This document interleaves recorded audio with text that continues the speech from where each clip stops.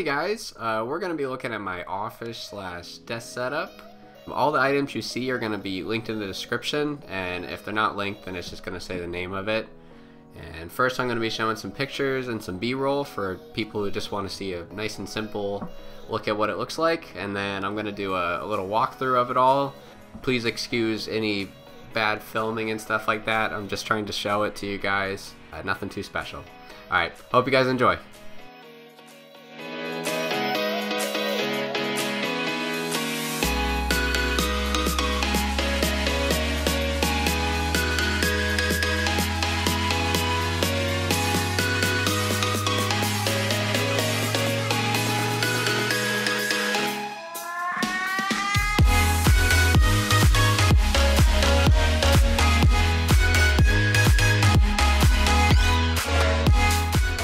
Let's get into it. So up in front we have my three monitors. They're Dell U2414Hs, 1080p, and they do the trick. I've had them for quite a while and I love them ever since I got them. And one little life hack for you guys: if you have two monitors, three monitors, or just monitors next to each other, you can put a little piece of black electric tape right down the seams on the back of them, and it stops light passing through the backside and just makes it look nice and flush together. And just a little life hack for you guys. Alright, so my monitor setup.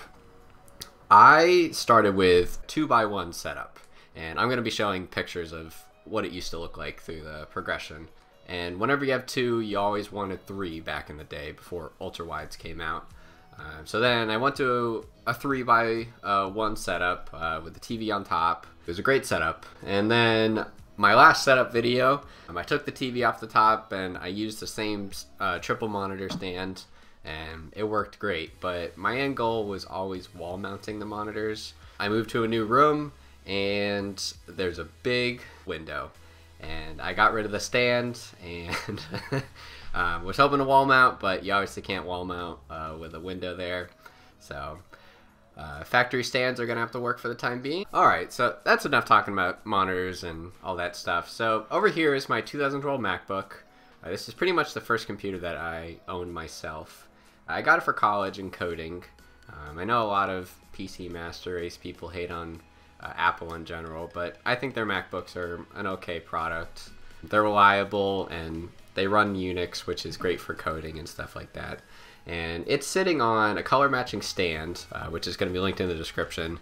It works great. I mean, it's a metal stand. It helps cool the MacBook, and I love it. And over here we got my blue snowball mic, ye old faithful. Works well for the price and price of it. And I have Klipsch monitors, so I got a 2x1, so sub on the floor and two in the front. And then we got my Corsair keyboard and Corsair mouse. I used to really like Corsair, as you can see. And then over here we got the main attraction. So it is running with an Intel 4690K, which is an i5. It has 16 gigabytes of RAM. For graphics card, it has two 770s. It has a 256 gigabyte SSD and a 2 terabyte hard drive. Really, in terms of stuff nowadays, it's nothing special, but for me, it plays the games that I want, so I don't really need to upgrade it. Okay, let's talk about the big desk. So, it has two IKEA Alex drawers underneath, and then it's coupled with an IKEA hardwood countertop, and you can get this in a variety of different types of wood, oak, birch, etc. Personally, I like the solid wood option compared to the particle board just because it's more rigid, and personally I think it looks very nice. I went with the 98-inch version, which is huge, but as you can see, it easily fits the triple monitor setup and everything.